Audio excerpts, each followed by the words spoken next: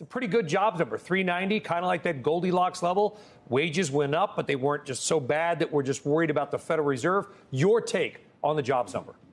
You know, I think it's a great number. We already knew that employers wanted to hire. The question was, were there going to be enough workers to meet the demand that employers have to hire people? And we saw that they were able to find 390,000 additional people who wanted to go back to work. And we saw women's labor force participation hit a post-pandemic high in this month. So one of the big questions has been, will women return to the labor force? And we are seeing that labor force participation start to increase. Yeah, Tyler, I brought up the retail thing. Again, I'm not trying to find holes in it, but you want to be honest about the consumer because the consumer sort of is the American economy. We talk about inflation. It's a regressive tax inflation. Those who can least afford it are the ones that get, because we all pay the same thing for gas, no matter pretty much how much money we make. Your take on the number? Well, I agree with Betsy that it was a strong number, and it's kind of status quo ex ante in that we had a tight labor market before this May jobs report. We have a tight labor market with the May jobs report. In terms of the inflationary pressure, I was disappointed to see the labor force participation rate not tick up by more. It did tick up, but it didn't offset the decline in labor force participation of the preceding month.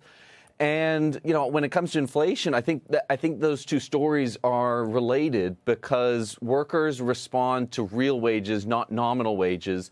And we've been seeing real wages continue to decline in recent months because the nominal wage growth just hasn't been keeping up with inflation. Is there anything, Betsy, that the government can do on inflation?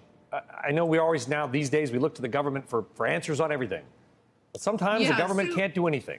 I actually, though, can I just say something on the retail trade thing? Because what we did see was, you're right, a loss of jobs, particularly at general merchandise stores, but they were more than made up for by additional jobs in transportation and warehousing. So this switch to people buying online and getting out of retail stores, it accelerated in the pandemic. It's what we're clearly seeing is it's not reversing. So I wouldn't make too much out of that decline in retail jobs as being the canary in the coal mine.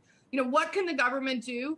The problem is that the government does not have a lot of leverage to solve the supply problems that are contributing to inflation. What they can do is try to address demand. In particular, the Federal Reserve is going to try to increase interest rates, decrease demand, and try to get these prices down. But they need to be clear, they need to make sure that they don't move too quickly, because if they move too quickly, we could really cool the economy down too much, and that without even necessarily bringing prices down. Because at the end of the day, the Fed's not going to bring oil prices down, and we don't really want to see all these factories shutting down and not using oil in order to bring oil prices down. Yeah, that's right, Tyler. I mean, you wonder if the economy's in a sprint, is the Federal Reserve going to effectively take a baseball bat to the sprinter's knee? I mean, there's ways to slow things down without hurting it, and you just wonder if they can thread what is going to be an incredibly small needle. It is going to be an incredibly small needle, and when you look at the entire post-war period since 1945, we have never had a situation in which inflation has been above 4% and unemployment below 4% without a recession following in the next 24 months. I think that the Fed are still behind the curve on this, though, because in order to meaningfully tighten financial conditions, you have to raise nominal rates by more than the change in inflation expectations. And inflation expectations, according to survey data, have risen by anywhere from 200 to 400 basis points. So, 100, 150 basis point rate hike is not going to do what the Fed needs to do. And on the fiscal policy front, look, one of the biggest drivers of the surge in inflation in recent months has been energy. And there are concrete steps that the administration could be taking today to start bringing down some of the medium to longer run pressure on energy prices by increasing permitting, increasing leasing. Heck, if they really wanted to bring down some near-term price pressure, they could be issuing some Jones Act waivers. But we're not seeing them do that because it's evidently politically untenable. Shepard Smith here. Thanks for watching CNBC on YouTube.